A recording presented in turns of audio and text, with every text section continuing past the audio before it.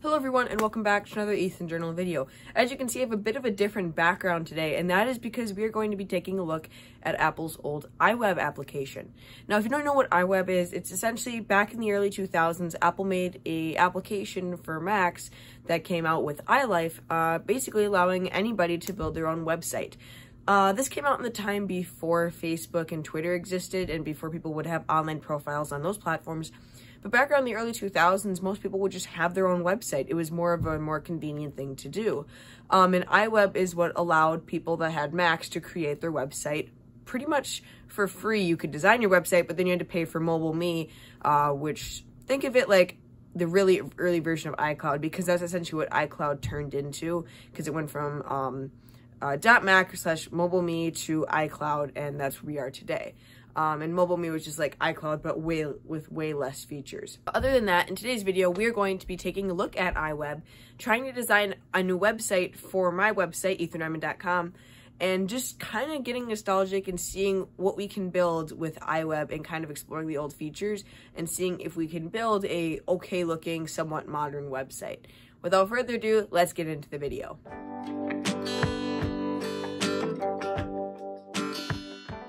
Alright everyone, so here we are back at the Power Mac G5, which is the same one that we used for the Marble Blast video a few weeks earlier. Now, first thing we're going to do is go down here and click on iWeb. iWeb changed over the years a little bit, but as you can see, I do actually have a website in here right now. This is my ethanryman.com page that I built before I switched over and started working on my WordPress site, which is still currently up, but I want to change it and make the design look a lot better. But this is what I was doing before that. As you can see, let's just take a tour of this website to kind of show you guys what iWeb websites mostly looked like. So here you have the home page, and essentially you just create text boxes down here. These are the different box types that you could turn into images. You can add text boxes, you could change your theme along here with the taskbar. You had all these widgets that you could add in, like embedding a YouTube video, getting Google AdSense money, so you could place advertisements on your website and make money off of that. You can embed Google Maps, iSight Photo, and iSight Video.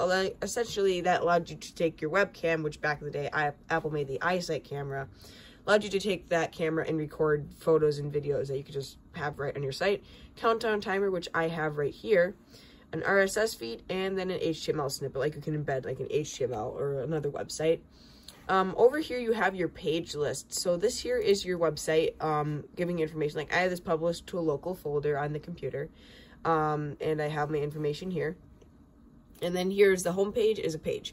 Now you could also add blogs to your website and podcasts. So on this, I had a blog set up here, and this was my blog page. So here you can see like welcome to my blog, and I had one of my photography images here, along with some information there. And then here's where you would add entries, which I have none because I ended up like scrapping this project earlier on.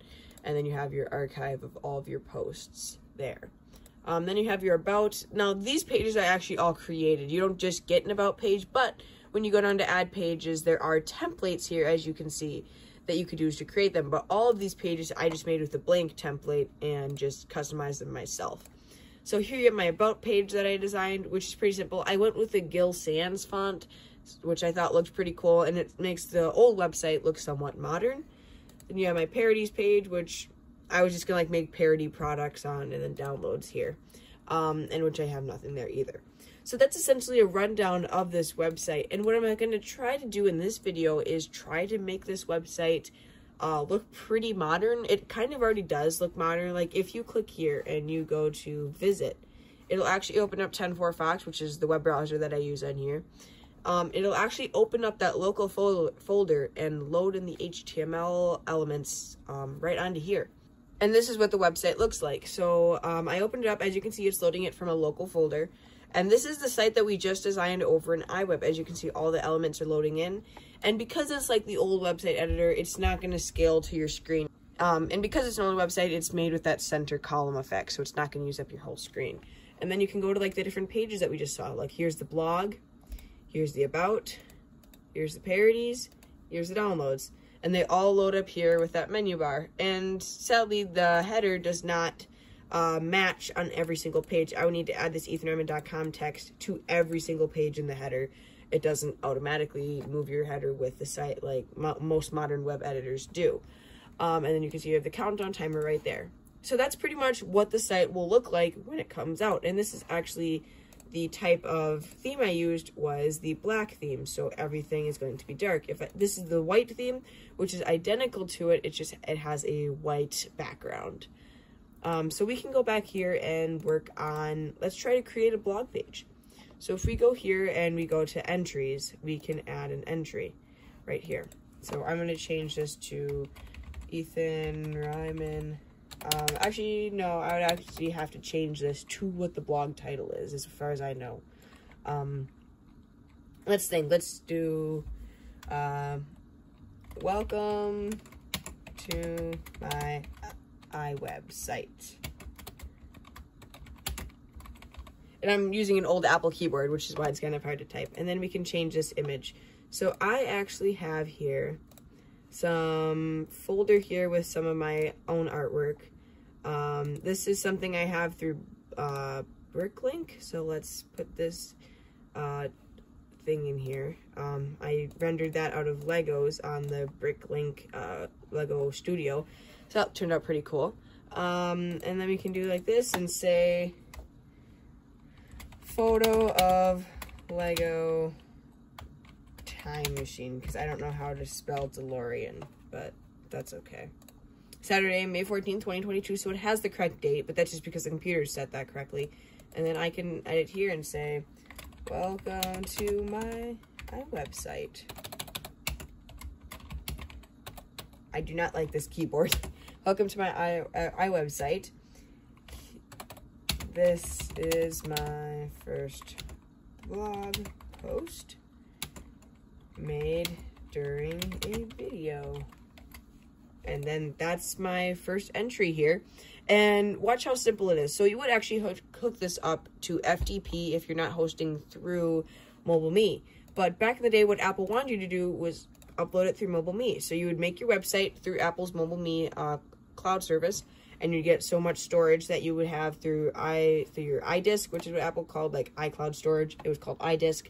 And you would upload it through MobileMe. But if you hosted it through someone other than Apple, you could upload it via FTP. Or what I'm doing is just doing it as a local folder, which works okay. So I'm going to go this and publish my site so we can go check out what the entry looked like. Okay, so now you can see it says visit site now. It'll load it up. And here's the homepage. Now, if we go over to blog now, you will see it'll have the blog post now. And here's the blog post. You can see the image loaded in fine. We can see everything that we just added and the dates there and everything, which works pretty nicely. So now let's head back to the homepage and see about creating a podcast. So we can go here and add podcast, which we probably should go to the black theme so it's matches with the site. And it'll load in after just a little bit because it's essentially going to do what the blog does. It's going to create this category with your podcast entries and then archive. So as you can see, there's the podcast. We have to change all these images so we can go to my podcast.